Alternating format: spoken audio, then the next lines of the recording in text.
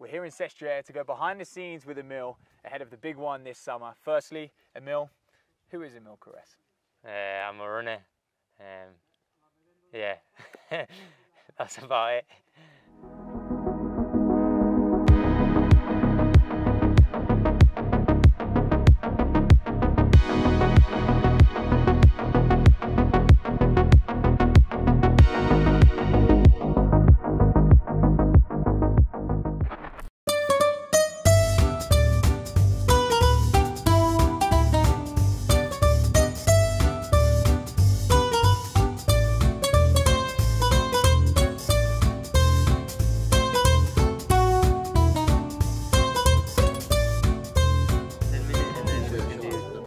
About 10 minutes stretching as well.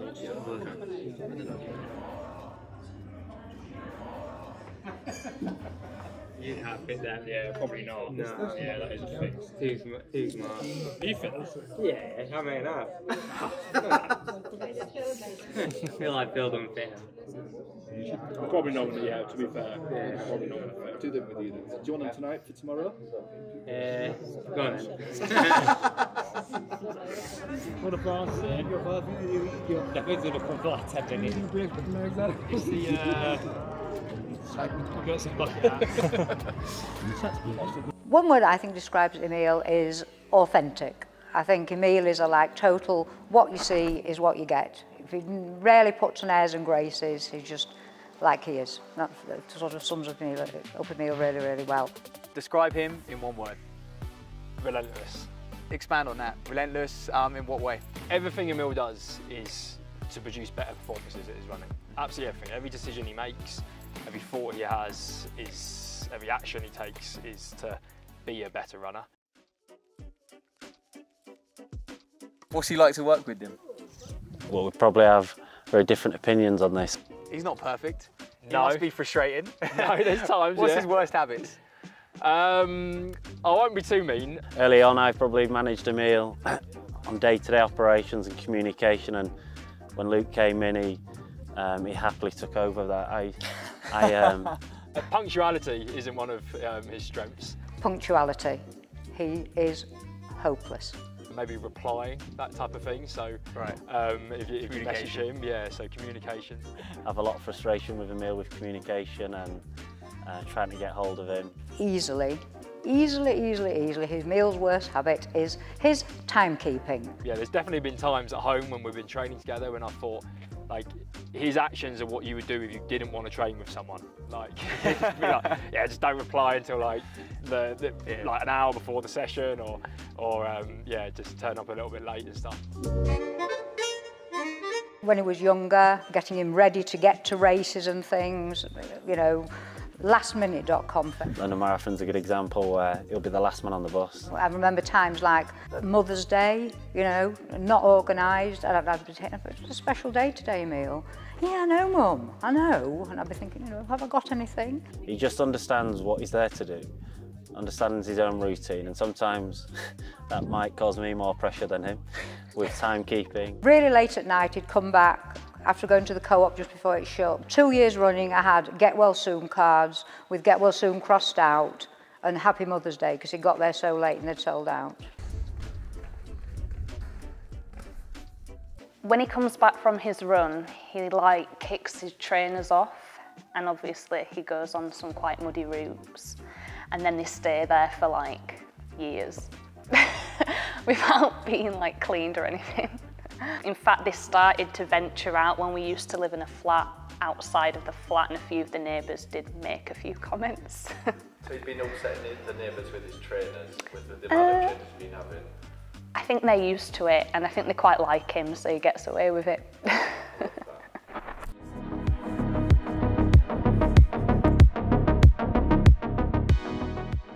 He's very laid back, some would say horizontal, very chilled out.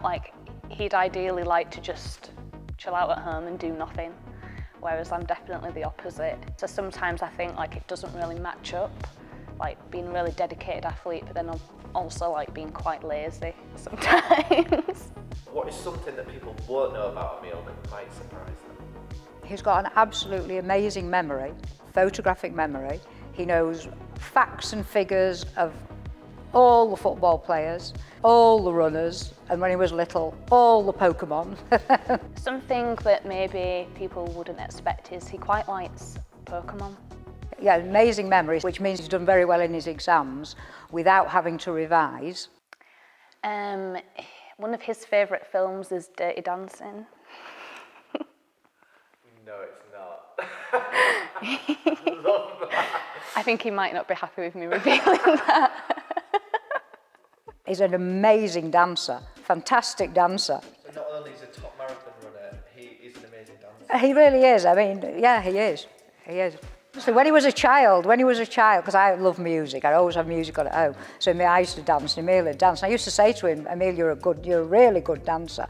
He was like, no, I'm not. I said, Emile, you are. And he hasn't been out clubbing much because of his running, but apparently when he's been in clubs, like people, like he's had a crowd round him watching him, and he loves music. Emile loves like R&B, soul, reggae, hip hop, rap, you know. Yeah, it's always just that like kind of reminder that actually we're full-time athletes. Like we are here to train. Yeah. Like so, if the session takes 3 hours or it takes 4 hours, it doesn't really matter. Like we're just here to get the most out of ourselves, and he kind of brings that attitude. So I'm here with one of the most decorated endurance coaches in the world, and he's currently coaching Britain's prize marathon runner, Emile Cairess. Renato Canova. We want to get to know Emile, go behind the scenes a little bit, get to know his personality. So firstly, this might be hard for you, Canova. Describe him in one word. The guy I like very much because he's very serious. He's one following disciplined very much. And I look for an athlete. The first step is to see how he is like person. After there is something else, the talent, because the talent without the right discipline, something like this doesn't produce anything. So has he always been like that? Ever since you first met Emile on that road in Kenya, that famous road in Kenya, has he always had that attitude, or has that changed and matured over the years? But the first thing is that it was really funny the first time that I met him. We are in Moyben, Adidas arrived with a new type of shoes. And they wanted that all the athletes, Adidas contractor, could could check these shoes. I saw in the group of athletes that I knew, one athlete that I didn't know at all, coming to me, telling, Renato, nice to meet you. I didn't know who was. No. So I started to ask, what are you doing? And he told me, I'm here for training. Okay. Of course, I understand, but what are you doing like event? 10K, 10 kilometers, and which is your best? I had 29:43 2 years ago, something like this. Now it's very much better because I ran 27:44, the last race was in Valencia. No. And I told him, congratulations, in 2 years to move from 29:40 to 27:44. Congratulations for you and for your coach. Who is your coach? And he told me, you. So I thought, it's the first case that I am coach of somebody without knowing. Where do you think Emile gets his competitiveness from? Definitely his mum. I learnt that quite quickly. In our family, we're all sporty, all competitive, you know. Whether it's snakes and ladders, you know, my sister and I, when we were younger, we'd fight over frustration, fight over Cluedo. So, yeah, really competitive family. And even now at Christmas, we always play categories, and, you know, we can nearly come to blows now. I went round for tea, and then they wanted to, like, play some board games, and it was quite horrifying, really. In a nice way, just very competitive. But also, I think when he was young, I used to sort of like, when he was at nursery, I used to sort of be aware that I didn't want him to be in nursery all day and then come home and not get any fresh air.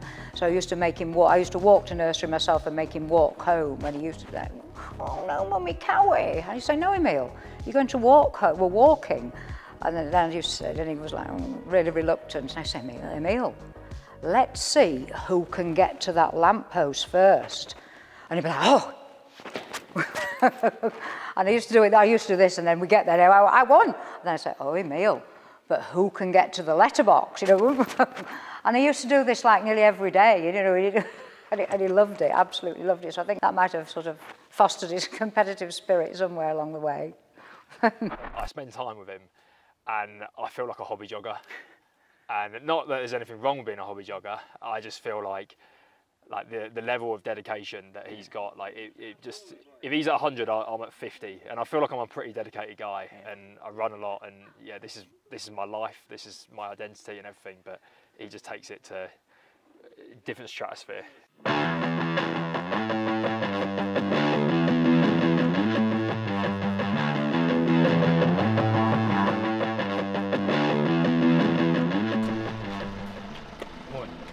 I think one is okay.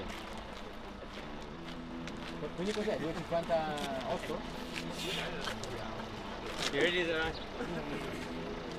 Are you ready? Yeah. 3, 2, 1, go!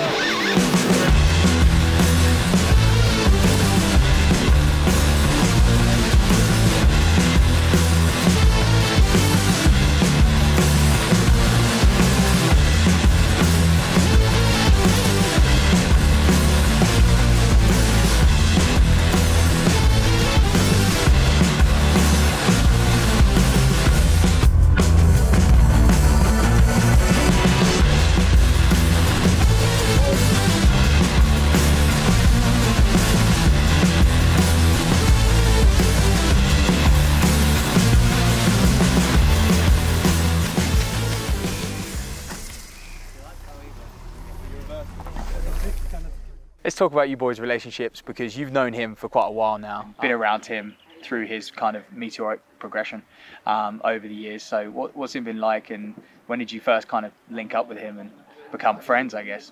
Yeah, I couldn't say exactly. Maybe a couple of years before COVID, when Emile finished at St Mary's University, he came back to Leeds, was kind of decided that was where he was going to base himself. We started linking in kind of training sessions together. Our race results were like relatively similar at the time. He was younger, and I think my running age was a little bit less than my actual age. So our kind of trajectories were pretty similar, and then his has gone like that, and yeah, mine's slightly better, just not quite at the same kind of gradient that his has been going. You know, what's he like to be around on camp? Emile's great on camp, yeah. Every decision we make is to be faster, to be better. So that's like a really good thing to be reminded of all the time. Sometimes when I'm at home for a little bit too long and I'm deciding, yeah, I get comfortable, you might get a little bit complacent, and my partner even says to me, like, you need to go on that camp if I'm deliberating whether to do it, because she knows that if I spend time with Emile, like, my level of kind of discipline just goes up and up and up, and I get a lot more out of myself.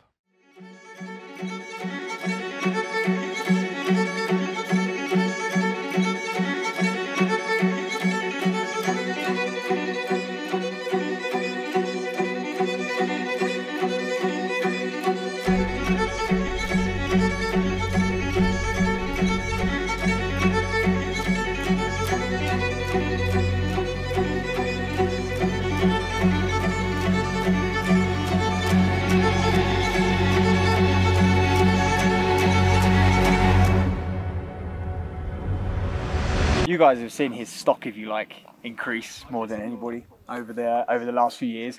Has he changed? Not at all. No, I wouldn't say anything remotely. I think He's probably become more relaxed in a sense. Needed to find the right mentality, no? And was okay under this point of view. And he asked me, we had an appointment for coming to meet me in where I stay. You can arrive to produce good results maybe with a different type of training, but not with the confusion between one type of training and the other type of training. So jumping, no? Sometime long, now I am not happy because I need the speed, I go in another group for speed, right, and I lose. No, we need the project, like and everything. He understood that straight away. Immediately understood. Right. When you have athletes like these, you can be confident that they follow, and especially very important for a coach, they are also able to give a feedback over their feeling. I think we could probably write so many case studies where he's had a long-term goal, locked in for a long period of time with the process, and just in reflection, we've always gone, he's gone and executed exactly what he said he's going to do. And this mentality, he had a long-term approach, which is your kind of philosophy as well. Yeah, also this, but especially was also how he organized his life, something like this, no? So, he's not obsessed by athletic, by the performance, but he's professional, very much. He was already one having the idea to have a project. Not everybody is like this.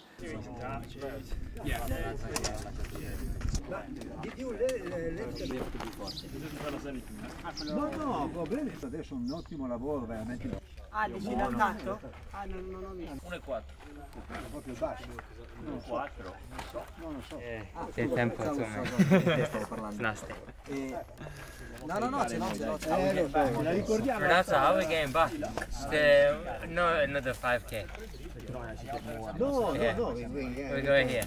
No, we come with the car. You wanted to go running? No, enough today.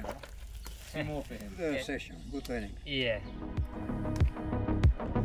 Going forward, what's keeping him attacking his goals? What's driving him, do you think?